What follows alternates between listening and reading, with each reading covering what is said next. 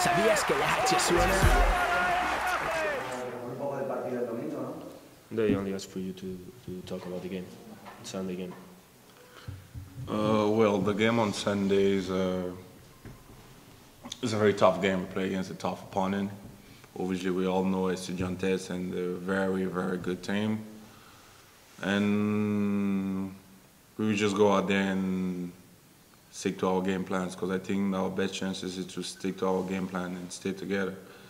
Because playing against an opponent like that takes a team effort. It's not going to be about individual effort. It's about us playing together and sticking to the game plan we had in mind before we went there. So that's what we're going to stick to, and that's what we're going to try to do on Sunday.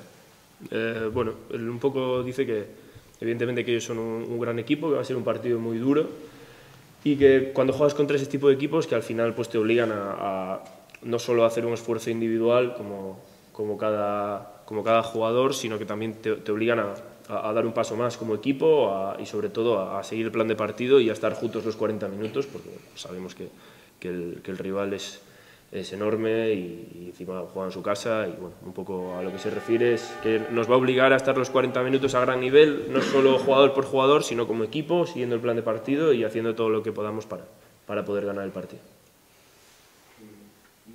Le puedo preguntar si está feliz en Cáceres, una pregunta más general. Are you happy here in Cáceres? Yeah, I'm happy here.